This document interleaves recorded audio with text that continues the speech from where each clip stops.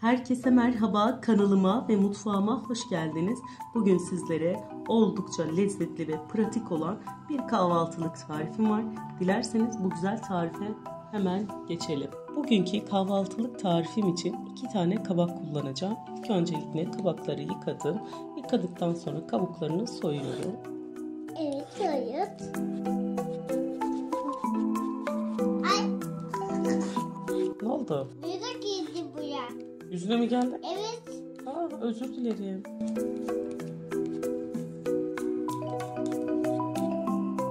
Kabakları soyduk. Evet, soyduk. Kabakları soyduktan sonra kök kısmını koparıyorum.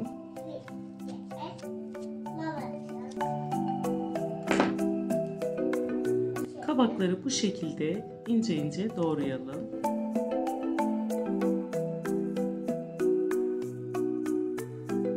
Kabakları hazırladıktan sonra 3 yemek kaşığı un ve 2 tane de yumurta kıracağım.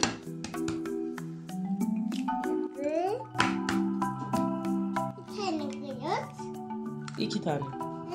Yumurtaları güzel bir şekilde karıştıralım. Beyaz yine sarısı beraber.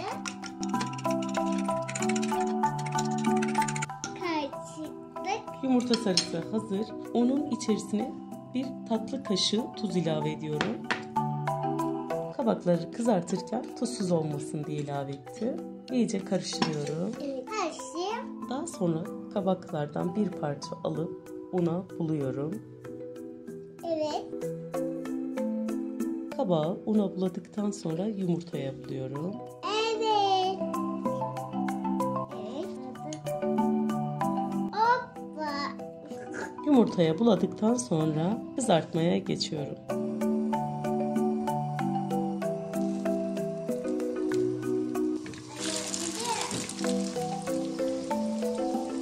Kabaklar kızardıktan sonra tabağa alalım.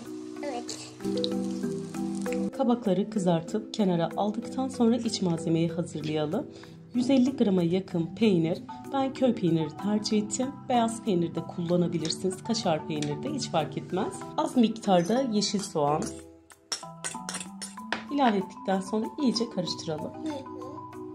Kızartmış olduğum kabaklardan bir tanesini alıyorum. İçerisine hazırlamış olduğum peynirden bir miktar koyuyorum.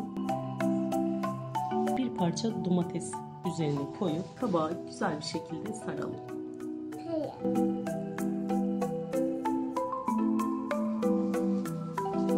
Bu kahvaltılığın lezzetine sizler de şaşıracaksınız.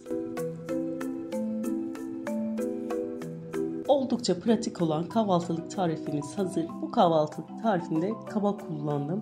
Kabağı sevmeyen biri bile bu kabağı inanın bu şekilde yaptığınız zaman çok sevecek. Hem lezzeti hem tadı, hiç yağ çekmedi zaten una bulayıp yumurtaya sürdükten sonra. Oldukça hafif bir kahvaltılık tarifi.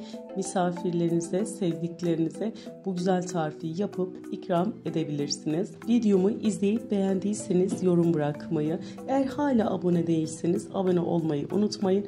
Bildirim zilini açarsanız da sevinirim arkadaşlar. Desteklerinizi bekliyorum. Şu şekilde göstereyim. Bakın kabak inanılmaz derecede güzel pişti. Deneyecek olan bütün herkese şimdiden afiyet olsun. Başka bir videoda görüşmek üzere. Hoşça kalın.